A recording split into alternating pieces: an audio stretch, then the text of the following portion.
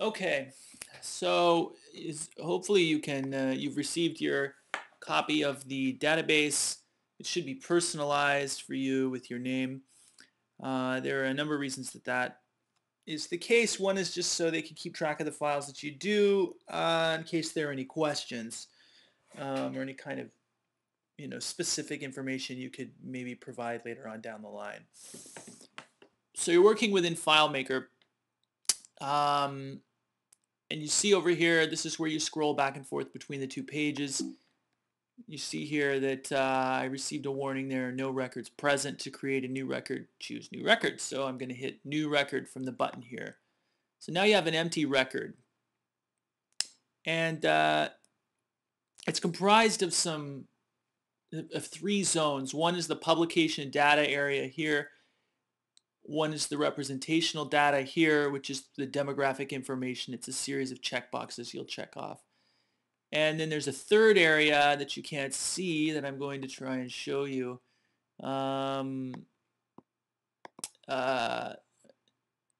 here, where you won't need to attach a photograph or provide a summary. Don't do that.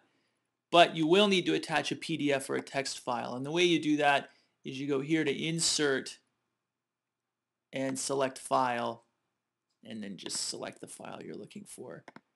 And it'll show up here.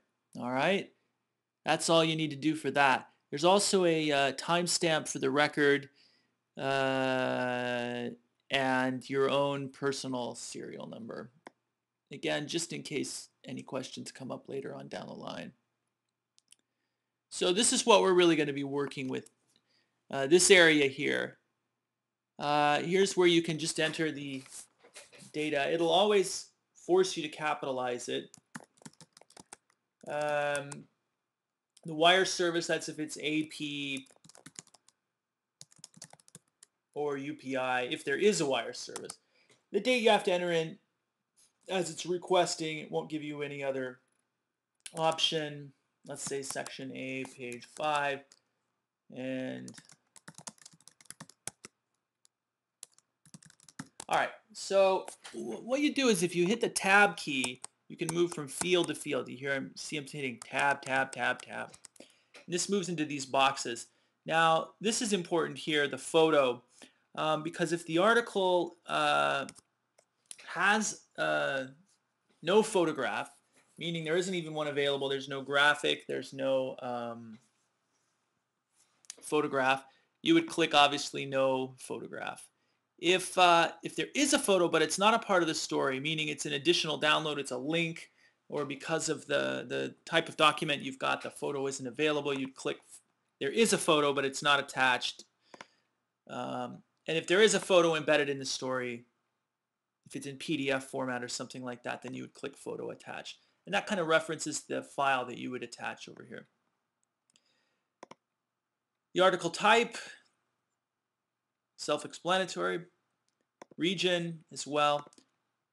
Age. Now here's something where you can select multiple boxes if you want. If you've got children and the elderly, you'll click 2 boxes. Same thing here. Now addiction, this is one that can work with 2 or 3 of these other ones. So addiction and alcoholism would be one. Alcohol addiction or drug addiction. This button works with these 2 here. But of course you can click multiple fields as well. Same thing here. Same thing here. Now remember, there's the new record button. You can see here now you've got the ability to scroll back and forth between 2 fields.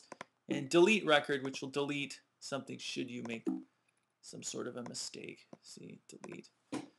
So now it has no records, and now it has 1 record. So remember again, you'll want to export your fields. That's a separate tutorial.